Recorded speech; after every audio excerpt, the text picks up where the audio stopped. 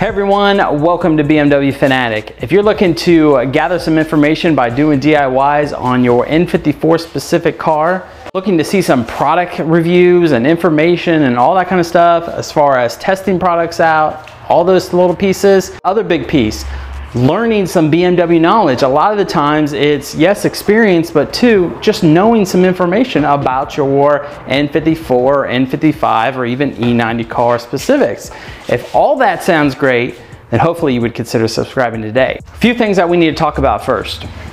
When you're ready to buy that car that you're really planning on doing, and just to put some facts out to you, my car is a 2008 BMW 335i with 150,000 miles on it. I bought it with 92,000 miles. I bought it without a warranty, and my ownership costs have been really low. You know, I'm a firm believer that a high mileage N54, well maintained and taken care of, will last just as long and you'll be perfectly happy. So when you're ready to buy that N54 powered car, you have some options. Is it a CPO car, depending on the year? Is it a 335i with aftermarket warranty, or you plan on adding an aftermarket warranty? FYI, aftermarket warranties usually cost about $150 a month. So you have that cost right there, or no warranty. You know, I did not go through a warranty at all, and my ownership's costs have been low, like I mentioned. So those are some big three things. You're most likely not going to find a CPO 335i N54, but you never know. You're going to probably have more of the ones that companies offer extended warranties, or you're thinking about doing an extended warranty. You know, those can run $150 a month. I don't spend $150 a month in this car when it comes to that stuff. Now, if you buy one without a warranty, it's really best to, and what I do is save up about $2,000 a year, every year. Now, that doesn't mean that you use that $2,000 every single year. It's just you want to have a place order. If something goes wrong, you want to be able to fix it and maintain it and do it yourself, DIY. So with all those factors in mind, let's continue talking about when you show up to the dealership and you see this nice black 335i or any N54 car, 1 Series or 5 Series, and you want to take it to the next step. First and foremost, pre-purchase inspection, very important. It's going to take out a lot of guesswork when you think about all that stuff, and it's really just easy as taking it to BMW, or if it's a BMW dealer or another indie shop that specializes in the BMWs, pay the couple $100, it'll save you life, it'll save you everything. I did that with mine, and everything checked out. It was a really great car, it was a really great deal, and it's been very good. With that out of the way, let's walk around the car, and I'm going to show some specific pieces as far as for you to do your preliminary review, and then why you do the pre-purchase inspection. This way you can fully understand and look at a bunch of things. First, you're going to go up to the car and you're going to really just kind of look at it, right? You're going to see if there's any body damage, and really just see how well the paint is. I mean, all you really have to do is, you know, gently rub your fingers over the paint. You can really tell if it's technically been taken care of by how smooth it is, if it's been clay barred or whatever, you know, whatever be the case. There's no contaminants on the paint itself, and that's very important. You're going to look for check engine light codes. That's just a simple one. Go through a lot of that with a pre-purchase inspection. A lot of that's going to be taken care of with that. You can go through your little maintenance log. So the maintenance log, you just go, if you have navigation, you just go hit the middle button.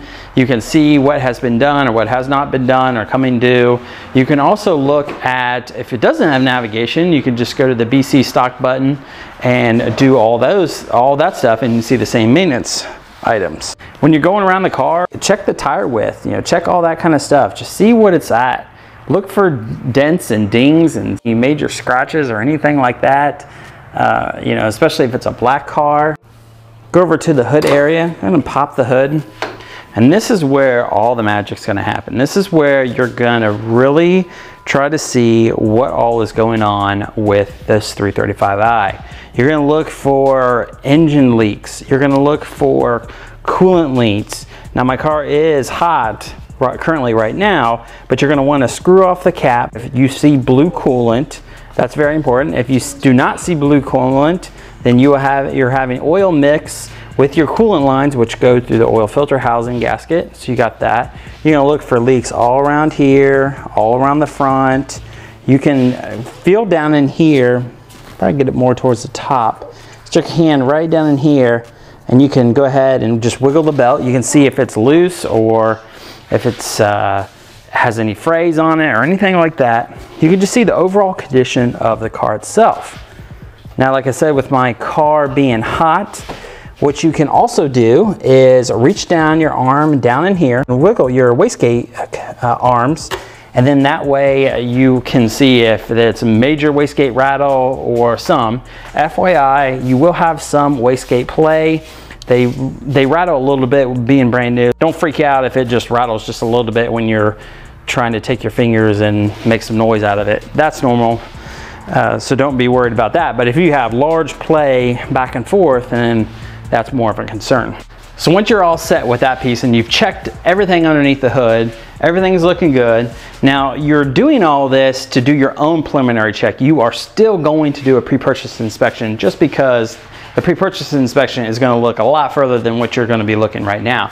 But you're checking the major oil leaks. And one thing to note, you can also feel around the gasket, look around the valve cover. You will see oil that will pull down there if your valve cover gasket's leaking. Bring a flashlight with you as well. You can also shine the flashlight down the front, see if there's any oil leaks down the front, down the belly pan. That belly pan will hide a lot of oil, especially coolant as well. So you have to be careful on that because you won't be able to see that. But the pre-purchase inspection will look at all that kind of stuff. So not to worry there. You're also going to feel around your rotors and stuff like that. See if they really have a lip on them. And that's going to mean just feeling on the actual rotor itself, and that will tell you technically how worn down they are. So you can really see there. If you have a tire gauge, you can bring that. I've done that before. If you have a brake pad gauge, I mean, all this stuff is easily sold online, so really don't need to spend a lot of money on it. You can stick the little feeler gauge in the brake pads. You can get an idea as far as what's the outside pad thickness, just any kind of little things to help you make a firm decision. When we talk about warranties, and when I mean warranties, I'm more specifically talking about recalls. Now you have turbo recall, high pressure fuel pump recall, injector recalls, and a few other little odds and ends as far as recalls go, and they span different years, different this, different that. You know, if you go into a BMW dealership to buy a car, they can easily tell you if it's already been done. Now, if you do not go to a BMW dealership, the BMW main website, search that VIN number as far as on your car, and you can get some history on it. You can also visit your local BMW dealership, since they do put the VIN numbers online when you're looking for your car, and you can go up to the service counter and say, hey, can you pull this VIN number? I want to see all the history on it. I want to know what all has been done to it BMW wise, or anything in general that goes through all the BMW systems. They will do that for you free of charge. So that's another thing that you need to think about. Now going into the inside of the car, so the inside, you want to, you want to see how everything is inside. You want to see just wear and tear on the seats or anything like that. You know, you want to look at all those kind of pieces and really just kind of get an idea as far as the overall condition of the car itself. That's really important. Same thing goes with startup. Starting up the BMW, does it have a shake at idle? Does it have anything quirky like that? Anything for you to ask questions about. Make sure to identify, ask, and continue to follow up.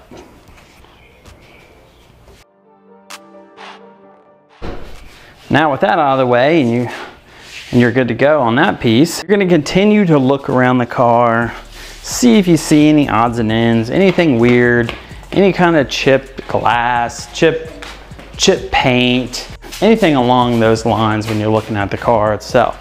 Now, like I said, my car has 150,000 miles on it currently. It still looks just the same as it looked when I bought it, technically. The paint has contamination on it, but quick clay bar, polish and wax, all that good stuff. And, you know, doing the whole shebang really kind of helped out a lot, but it was really just some light contaminants that were on it.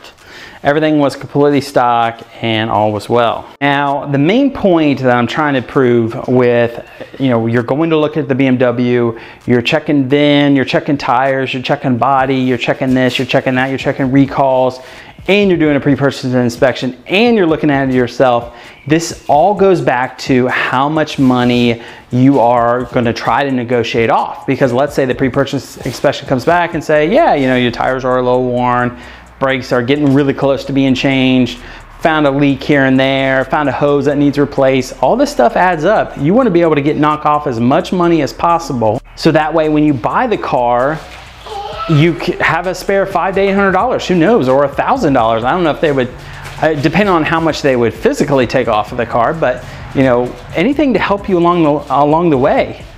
Now, I noticed when I bought my car that I was able to get another $500 out of them because it had some not so good front tires, all that kind of stuff. Anything that you can knock off from the dealership, that will save you money in the long haul, and that way you can make that firm decision when you're looking to buy a BMW. Well, everyone, hopefully you found this video very informative. I tried to use my car as an example, so that way you can make that informed decision when you're looking to physically buy one.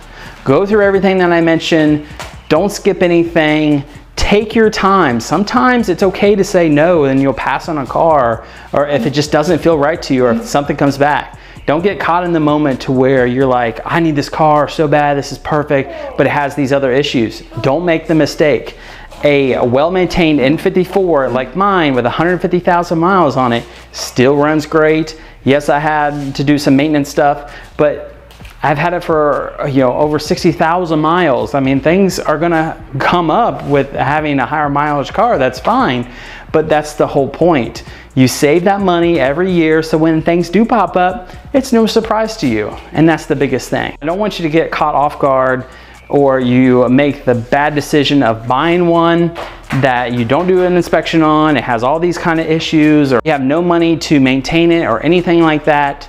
I don't want that to happen to you. So please be careful when you're buying a 335i or N54 car, 135i or 535i. Do your checks, do your research, and at the end of the day, you will be happy that you did everything that you needed to do. You might look like the crazy person that is asking way too many questions, but it's your purchase, it's your investment. You want to make sure that the money you put in your car and that you're paying for, if you're paying with cash or whatever be the case, or financing on the other end, that you don't get screwed. So that's what I'm trying to convey to you guys. Hopefully, like I said, hopefully you found the video informative. Give it a thumbs up if you did. As always, please be sure to subscribe, like, and comment. Pretty nice here in Columbus, Ohio. Best of luck on your purchase. If you're looking to buy one very soon, let me know if you have any questions. Take care. Have a great day.